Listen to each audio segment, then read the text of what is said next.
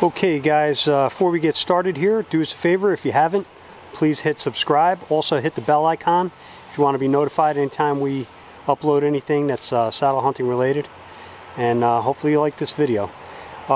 This video is basically in response to a question we got, and rather than just answering the question, I think a picture's worth 1,000 words, and it's about when you're selecting trees and trees that have a lean, things to look for, things that we tend to try to avoid, and things to look for when you're climbing the tree. And Scotty's going to show you how with your throw line you can tell a lot about the lean of the tree and that sort of thing. So go ahead, Scott, take it away. All right, so yeah, we get a lot of questions asked, if we hunt out of leaning trees. Some guys posted some pictures and they were hunting in some pretty severe leaners. And I guess a really quick way to reference how much, like where you're going to end up in that lean, because just remember, gravity's going to take you where it wants, okay? And you may look at a tree and say, oh, well, I'm going to throw my crotch there, and then I'll just, I'll be on my rope, and you maybe over here is where you actually want to be on your platform, okay? But don't forget, the slightest little variation left or right, like I said, gravity's going to take its effect, and this is where you're going to end up, okay? So when you throw ball that tree, let that weight hit the ground, let your throw ball hit the ground, and then pull it up. This acts as a plumb bob, okay? This is a dead-on, exact plumb line from the crotch to the ground, okay? And this tree doesn't even hardly lean that much, and it's a good probably 2.5 to 3 feet away, all right? So even if you were to be here, okay, and you were on your rope, your body's going to want to come out to here, all right? Because that's where gravity's going to take over, and this is where you're going to end up. So I always use this as a reference. I'll say, well, maybe that's a nice tree. I want to be in that tree, okay? So I'll throw my throw line in there, but now this is where I end up, all right? So it's not going to be a comfortable sit, especially if you want to remain on this side of the tree. You're going to be constantly fighting gravity, your whole sit, whatever it is, 3, 4, 5, 10 hours, 8 hours. You're constantly going to be fighting that gravity, and it's going to make you miserable, all right? So this is a good, just a real quick reference. Once you throw that throw ball, now you know exactly. And like I said, this tree doesn't lean that much. I've seen some guys who were, they were in leaning trees, and they might be 7, 8 feet away from the base of the tree, all right? And like I said, once gravity takes over and you end up 7, 8 feet out away from the trunk of the tree, basically you're just coming down because you're not going to get back to that platform. Now, the alternative to that is that you could also tether. This is in reference to if you're going to stay on your line. This is where it's going to put you every time. Now you could tether into that tree.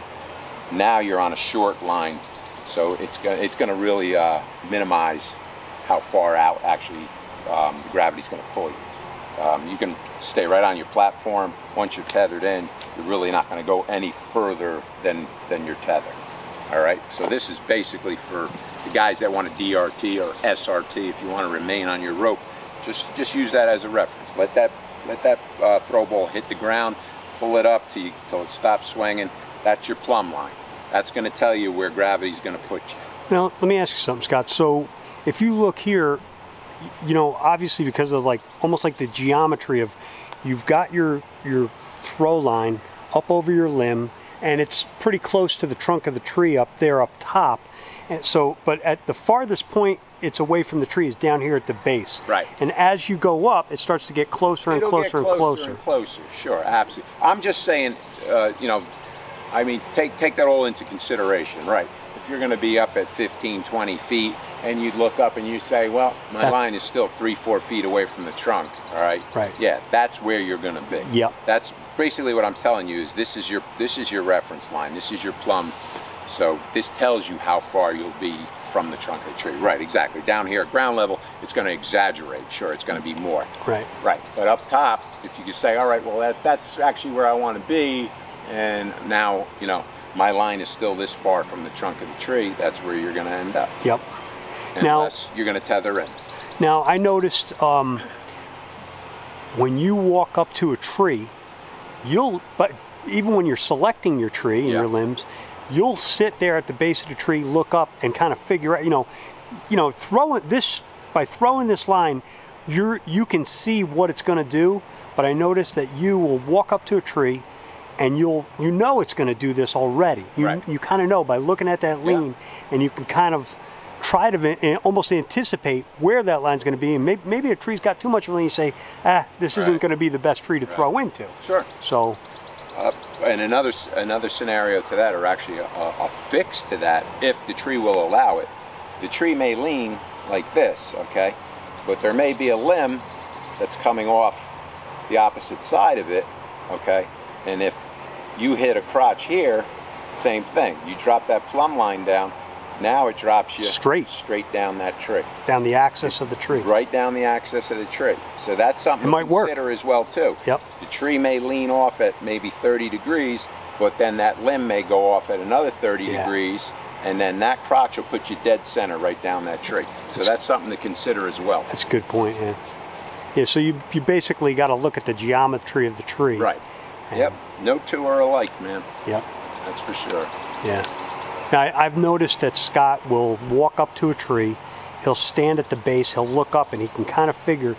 We're showing you, demonstrating here by showing you this the plumb bob, but you can kind of anticipate, once you know it's going to do that, you could stand at the base of the tree and kind of know my straight line up is going to be here. If I've got a lean in a tree, you kind of can tell where it's going to be just before you even throw the line up. Right, correct. But a lot of guys, I think what some guys might have trouble with is they throw their line in, they pull the line up, they're going to go to climb. Now the gravity carries them out, and they really hadn't thought about that gravity, where it's going to take them before they climb. Especially like you say, they're like, oh, I want to be on this side of the tree because I'm expecting the travel to come this way, and I want to shoot my strong side. But once they get up there and they, like I said, they get on that platform, they lean a little bit. That gravity's taking them the other side. And it puts them around, they do a complete 180. Now they're on the other side of the tree. So that's one of the reasons, one of the big reasons when we do our presets, we climb up. Yeah, we first climb time. Up. We go right up in there. Sometimes we'll hang a platform. A lot of times there'll be a limb there, and that'll kind of like, we may still put a platform in, but that limb will kind of double as our platform, so that we can say, okay, this will work. How's that tree going to feel? Right, exactly. There's no surprises. Right. Yeah, and it goes more than just trimming out limbs. You got to get up there, and you don't want no surprises. You want to get up there, make sure that everything, start to finish, is going to work out exactly the way you planned it. Yep. All right, guys. Hopefully this tip is helpful. We're going to keep trying to field questions on the Facebook page and on our channel. We do the best we can to answer the questions, but we've only got so much time, and we'll do our best to get to them. Sometimes it might just be in a text form, but whenever we can do a video, I think that's always a little bit better. So, all right, thanks for watching. All right, guys, thanks. Yep, climb safe and best of luck.